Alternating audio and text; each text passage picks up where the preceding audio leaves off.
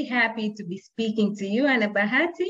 For the sake of everybody else who's listening, very excited to share with everyone that Annabahati has passed her PMP exam. And for those who are preparing for the exam, you know how much of a big deal that is. Hongera, congrats, Annabahati. Very nice to have you here today. Thank you so much. Thank you so much, Wula. So Annabahati, if you don't mind sharing with us a little bit about who you are and what you do. Okay. Like you shared, my name is Annabahati Gwacha, and I'm a project manager for African Albinism Network, which is a consortium of NGOs that focus on albinism matters across Africa. And we focus on social projects and to help these countries adapt a EU plan of action on albinism, which started 2021 to 2031. So, and we also help with capacity building and all capacity development. Prior to that, I've been also in other social projects. There was another project called HEBO, was also on albinism and was across 5 regions of Tanzania. So it was more focused on advocacy and legal reforms and stuff like that, engaging the whole society. How can everyone contribute, government leaders, the people with albinism themselves, and also social welfare officers, religious leaders, everybody come together in the community and work together. So yeah, a little bit, that's my experience in the project. Interesting. Very interesting. A lot of stakeholder engagement is involved in your work. A lot of project management. I can see that. Huh? Yeah, indeed. Okay. So Annabahati, if you don't mind sharing, why did you decide to pursue the PMP? Okay.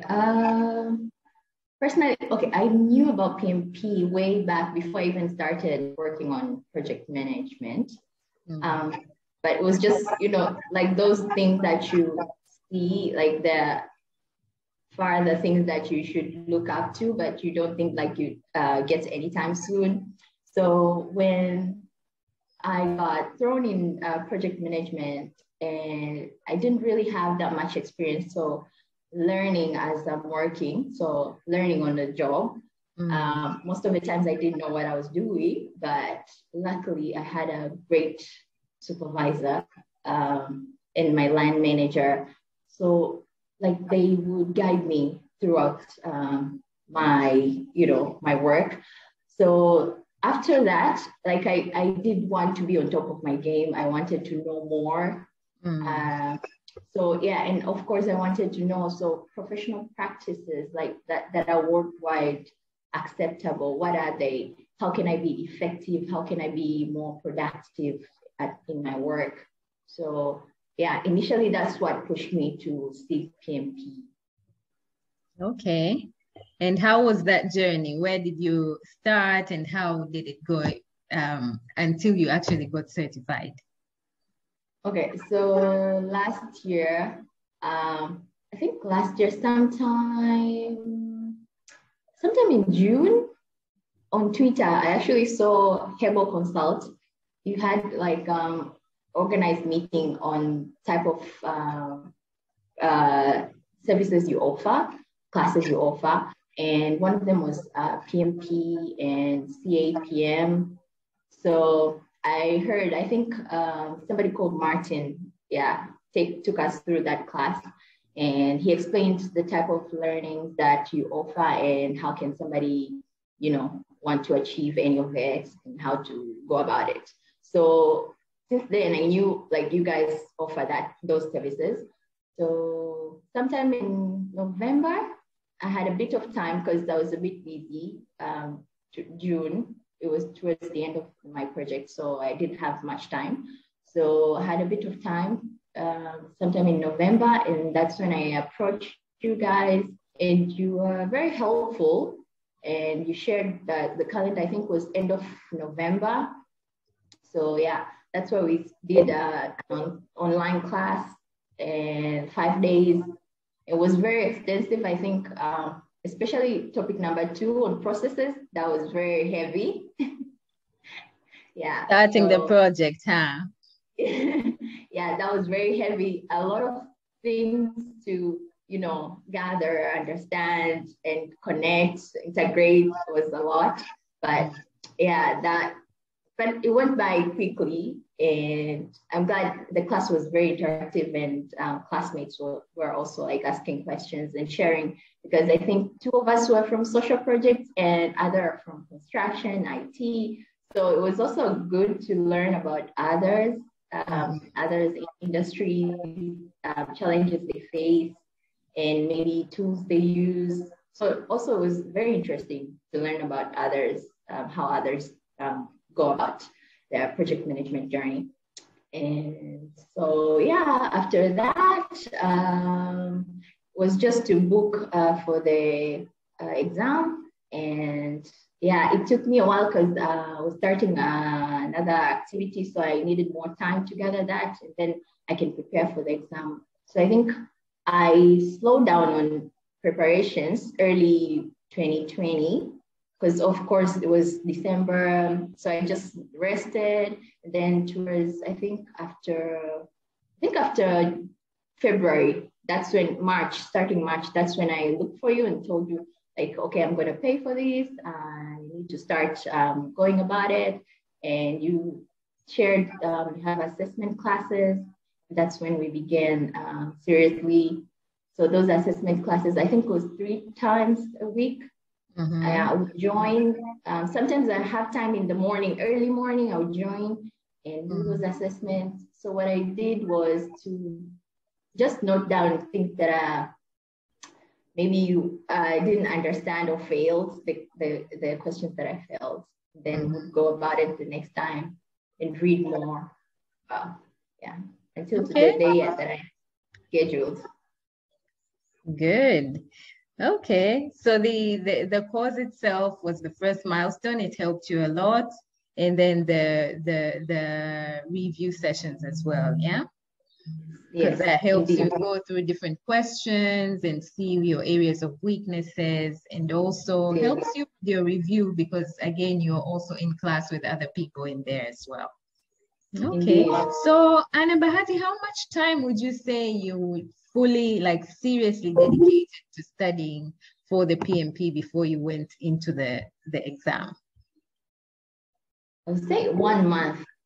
Like the last month, I was more serious. Like I would do assessment 3 times a week, and sometimes I missed an assessment. Would ask for your team members to share that, to schedule another time that's convenient for both of us. Yeah, that, and also, so I told you I would review on my own some of the questions that I got wrong, and definitely after the assessment, I would note down every question that I got wrong, and would note down the answer that I got wrong. Okay. So when they share the correct answer, I would compare, why did I thought the first answer and why is it correct, the other answer. So that helps me gather like concepts that I missed, concepts that I did not know. And yeah, so next time when you give me a same question, like definitely I would not get it wrong. Nice. So those review sessions, those assessments you continuously did were very helpful in helping you unlock those concepts that you were not able to grasp in the beginning, yeah? Yes, indeed. And because also I think I'm the type of person that usually would work best in group scenarios, like conversation-wise. But so when you're like this one, you're just studying by yourself. So it's hard to have that conversation, but it's easier with those assessments, then you can review easily. Okay, that's good. So Annabahati, you did your exam online. We know that there's 2 options. You can either do the exam at the center, or you can do your exam online. You know that I'm not a big fan of online because of the challenges that we have with networks and all the other things that could possibly go wrong when you're doing it on your own with the online experience not being very good. So if you don't mind sharing with us a little bit, how was the experience with taking your exam online? Okay, if I had to do it over again, first of all, I would change the timing. Yeah, I chose wrong timing. I started mine, I think, around 8:30, but you're supposed to log in half an hour. So I logged in 8:00 p.m. Like towards the process, like you have to take pictures of your space and whatnot. I think it took me like 25 minutes. Okay. To get that, and then you have to wait for them to start the test. So it didn't start 8:30 on dot. So it took a while, like close to 9. So I was already tired, and because it was a whole day, like preparing, I was tired. So that was 9 p.m. at night. Yes, started my. So I was tired, and I thought during the day I would take some time off and sleep and rest, preparing for the night. But I think because I was tense the whole day, I couldn't. Like I went to bed and couldn't sleep. So I think best if you can do it like to the center better, and during the day, definitely probably morning time because your mind is fresh. Yeah. And So that's what I would say. Sorry, I interrupted you. I was just going to say the good thing is that at the center, you would definitely go with the time. They only work or operate during those working hours. So it's either in the morning or at 9 a.m. or 11 a.m. or 12 p.m. in that sense. Yeah, but I think I know why I went for online. One of the things is my work is online, so I'm comfortable with that. But also I had a friend that has done a couple of other certifications online and was very confident that you can do it. So I was like, there's no problem. But yeah. And you did, and you did great. You scored above target in all 3 domains. So it means you really mastered the PMP. Congratulations. I'm very, very happy and so proud that you actually did this because I know the amount of effort that you put in. I know you put in the work and you're very enthusiastic about project management. So that's great. So what I wanted also to ask you to share is, because we know that there are a lot of others who are in this journey. Some have already done the course and they're in the process of preparing for the exam.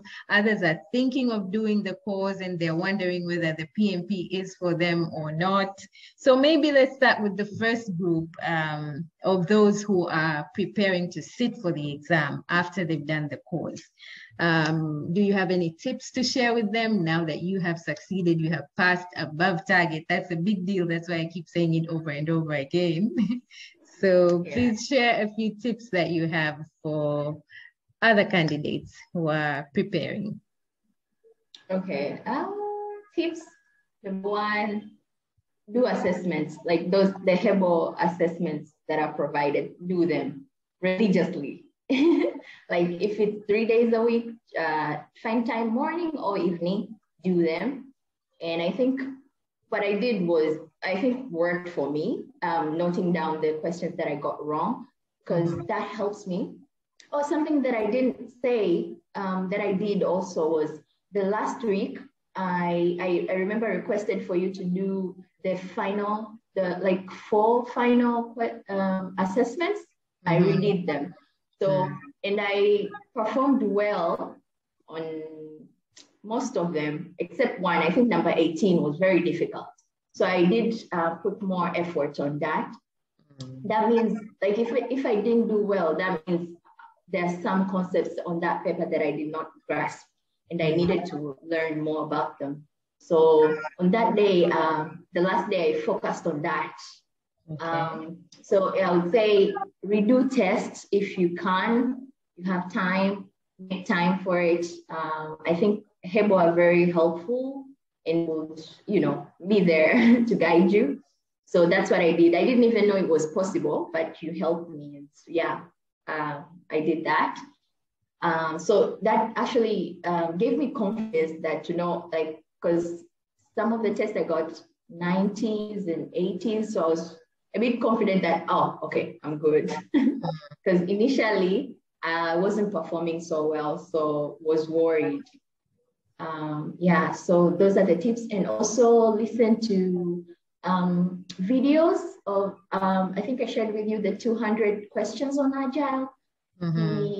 Yeah, that guy explains well, so well, articulate some of the concepts that you might have missed. So I did like, okay, because he's just speaking, so you can also read. So I would pause before he answers the right question. So I also check myself, what do I think? And when I see the correct answer, I can understand, because he explains also all the other options, why are they wrong? So that helps you also to know them, how should you apply them maybe in other questions, not in this particular one. So, and especially that helps in scenario questions, in terms of people and processes, some of them, yeah. And also that, I think is the PM book processes. Yes, yeah, PM that book one 6. also, yeah, that one also helps understand linking or the integration between different processes. Because I think it's something that even in the projects you can apply. How do you work from one thing to another? So I think that one also helps you integrate the different concepts. How do you link different concepts to certain things? Okay. Yeah, and what else? Yeah, rest well before the test. That's a good one. Rest is important. You want to be able to focus for the 4 hours that you're doing the exam. Yes, and trust yourself towards the end. Like, trust yourself, like you can do it. And another thing, time management. Oh, I should talk about that because I struggled with that. I'm bad at that. So yeah, don't overthink it. Sometimes when you know, you just know. So that's what I did. Even in the test, I didn't have time to review my answers because towards the end of the session, like I already had a limited time. So yeah, work on time management. Okay, that's a good one. And then you also mentioned Agile. Is there a lot of Agile questions compared to traditional or predictive? Yes, I would say definitely. I can't even pinpoint a question on predictive. Rather, it's hybrid and Agile. Yeah, basically, yeah. Most of them are based on that, like mixed or Agile.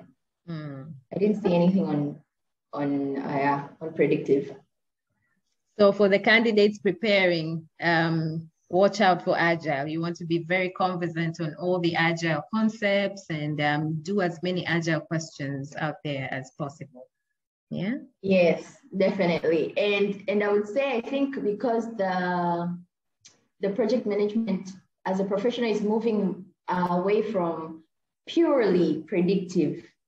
There are also, so some aspect, there's some questions that they would ask you, maybe this aspect is known and so forth, and then another aspect will be known once they start the project. So you definitely know you have to mix the two. Right. Don't just go with one. Yeah. Nice. I can see you're becoming an expert already, or you already are an expert. So Annabahati, my last maybe question or key takeouts. What would you want to tell or to advise those who have not really started into looking into the PMP journey or into project management generally, but they're thinking of getting into project management and maybe pursuing the PMP, but they're not really sure if this is for them? What are the benefits that you see so far in the work that you do, but also being, yes, you have some experience in project management, but you're even exploring it even further. What would you want to tell that group of people? Don't overthink it. Like, I think when like if you know, like you need PMP to help you with your work, or maybe the certified will take you a step further, I think don't overthink it, just do it. And sometimes you want to know all the way, like how the process will be. Just trust that the process will work out itself. And in terms of benefits, it will definitely help you, because for me, I didn't know about Agile until you started speaking it in class. So going through it, I now see there are aspects that I used to apply, but didn't know that were definitely Agile. And I think the way the world is right now, with everything, with the pandemic and everything, technology, ever-changing technology, you can't really have a project of more than 1 year or 2 years that has no changes. Like definitely you have changes. So you have to be willing to be flexible, to adapt to new scenarios. Like let's say pandemic, actually, for anybody that was in the project, definitely knows how they had to maneuver things and work themselves, So definitely there's some aspects of Agile that you need to apply in your work. There's some concepts that you might not have known, or maybe I remember I had more understanding of teams in terms of working in a team, because in the beginning of my experience, that was a new thing for me in dynamics. And I think I had one book, I think 5 Dysfunction of a Team, that really opened me as a leader. How can I help my team? How can I understand our weaknesses and how to help them? So, and some of the things that we're actually doing in PMP or learning about them, they help you navigate towards the team. And especially when you're working with different stakeholders, such as for myself, I think social projects, you work with so many people of different calibers, like high-end officials and like normal people, layman. So you have to know how you behave towards an official is different with how you behave with a layman who does not understand. And also how you relate with your partners, it's also different. And especially if you're dealing with international stakeholders, it's also different cultures. Yeah. So it does open you. Like you remember how when you shared our virtual teams, I didn't know the job that I was going to do was gonna be a virtual team. So definitely something I'm also applying, how to get those maybe Kanban boards, catch up once in a while. How do you catch up with your team when it's virtual? It's not easy as when you see everybody every day. It's different. So definitely you might not see its importance right now, or you can apply it right now, but you never know where life will throw you. Exactly. So yeah, so just prepare, trust yourself. Something will come up that you apply it if right now you don't see the need, and make time for it. Right. Yeah. Thank you very, very much, Annabahati. Very good insights. I'm sure everybody who will get to listen to this will definitely benefit. Thank you very much. And again, congratulations on your PMP. Go ahead and celebrate, but mostly make the most of it. I wish you the very best in your career, and I look forward to seeing you grow and succeed even further. Thank you so much, Bula. Thank you to you and your team at HEBO. Yeah, regards to everybody who helped me along the way. Thank you. Thank you, will do.